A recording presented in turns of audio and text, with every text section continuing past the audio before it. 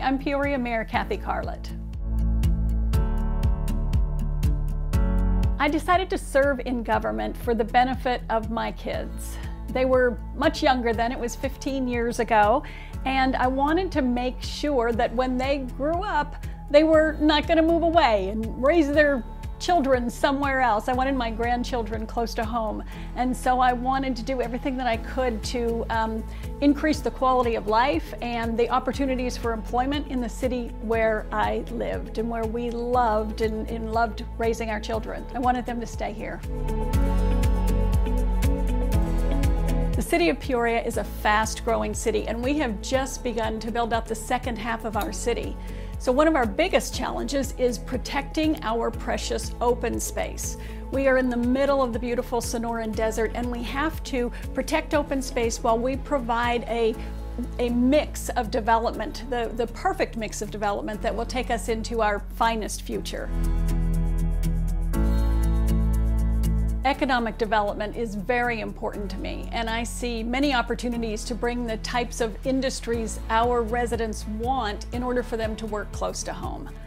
Our city spends a lot of time working to make sure that specific areas of our city have the correct infrastructure in place so that we can attract the types of employers that are going to allow families to work close to home. I am most proud of the things that enhance the quality of life for our residents. The first thing that comes to mind is the expansion of our Veterans Memorial area in the middle of our city. It's just a tremendous point of pride for me. We enlarged the entire area around an 88-foot black granite wall, enshrining historic war events, and provided shade and more seating, looking out over the lake so people can just sit there and reflect and take their time. We also added a Huey helicopter retired from the Vietnam War as the centerpiece to the Vietnam Veterans Memorial area, which was expanded to provide a proper welcome home for those veterans. We also added an honor wall so our residents can permanently add the name of a loved one to be remembered forever. Seeing my vision come to life and then seeing veterans and their families genuinely touched as they enjoy this area, it has been overwhelmingly gratifying. The League of Cities and Towns is responsible for representing all 91 cities and towns throughout our state. Protecting local control and state-shared revenues are the most important priorities, and the League advocates for all cities and towns. And it's critical that we remain unified to ensure our communities have a voice and can flourish in their own unique ways for the benefit of their residents. The city of Peoria is home to a scenic desert oasis. That is Lake Pleasant Regional Park. Surrounded by the Sonoran Desert, it is an outdoor enthusiast's dream destination for action and adventure. With more than 23,000 acres of water and beautiful, unblemished desert landscape, Lake Pleasant Regional Park is one of the most scenic recreation areas in the valley.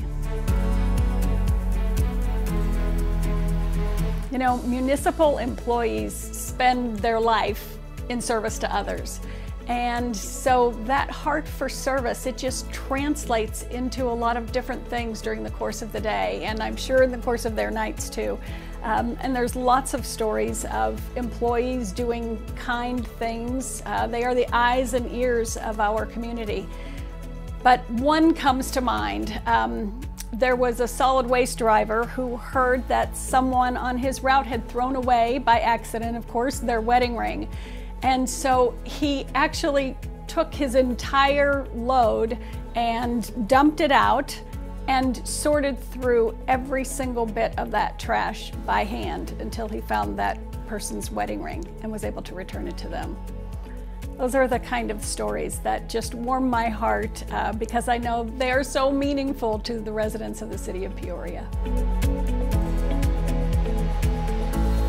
Like many cities, some of the most important issues at hand impact all of us in different ways.